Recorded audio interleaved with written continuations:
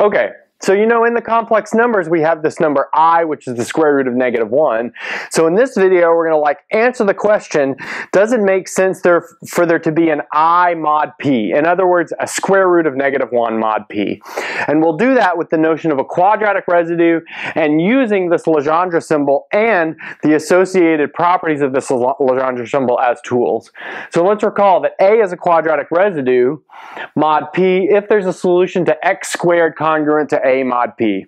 And the Legendre symbol is defined as follows. So we have these parentheses, then we have A by p is 1 if A is a quadratic residue, and it's -1 if it's not a quadratic residue.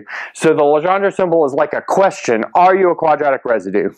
Okay, so what we want to look at is when is -1 a quadratic residue mod p? And it turns out that -1 is a quadratic residue mod p if and only if p is congruent to 1 mod 4. So those are the types of primes where the square root of -1 makes sense. So let's look at the proof of this.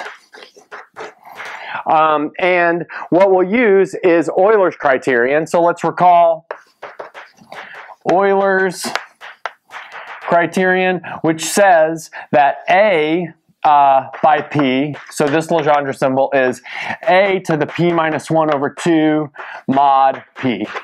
Okay, good. So now let's do that with -1.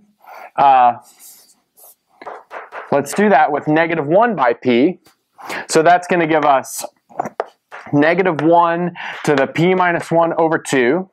Good, but then that's going to split up into two different cases. So that'll be -1, and now let's replace p with 4k plus 1. In other words, p is congruent to 1 mod 4. So that's going to give us 4k plus 1 minus 1 divided by 2. And down here, we'll do the case when p is 4k plus 3. So notice all odd primes have to be of one of those forms.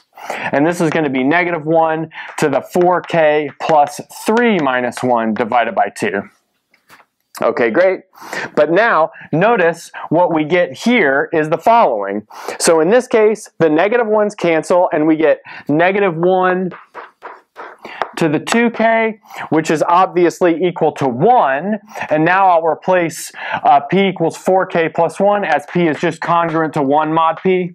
Sorry, 1 mod 4. Good.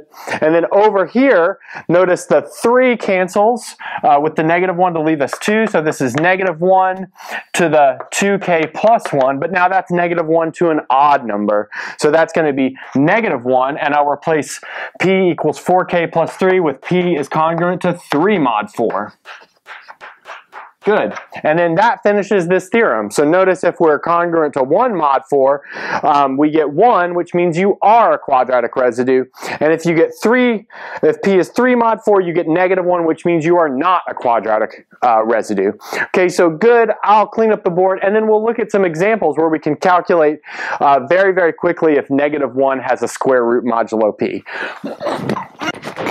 Okay, so now we'll look at a couple examples. So first I want to look at a pretty simple example. So let's look at p equals 11.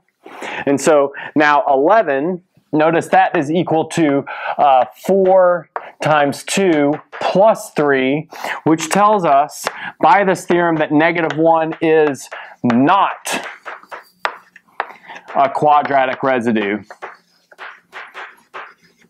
Mod 11. So I won't check that, but what you'd have to do is square all the numbers between 1 and 10, and you'll notice that none of them give you -1, which is 10 in this case. So now let's look at another example. So let's look at p equals 29. So notice that's 4 times 7 plus 1. So that tells us that -1 is a quadratic residue in this case.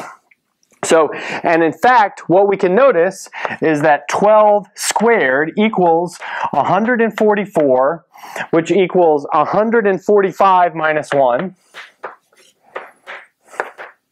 And furthermore, 145 is exactly 29 times 5, so 5 times 29 minus 1, so this is congruent to negative 1 mod 29.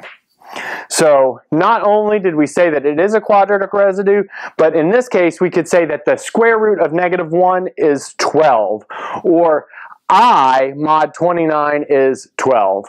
Okay, good. So this is the end of the video.